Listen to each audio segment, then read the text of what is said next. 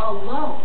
In New York, the manager of a brokerage firm was sentenced to 60 months in prison for his role in the subprime mortgage fraud scheme that involved dozens of residential mortgages totaling more than $10 million. In Washington, a loan officer pled guilty to using his position to help carry out a multi-million-dollar mortgage fraud scheme involving more than 50 homes in Northern Virginia. And in Chicago, 2 residential real estate appraisers are among 14 charged in 3 separate mortgage fraud schemes. The FBI investigates mortgage fraud in 2 areas specifically. That's fraud with profit and fraud for housing.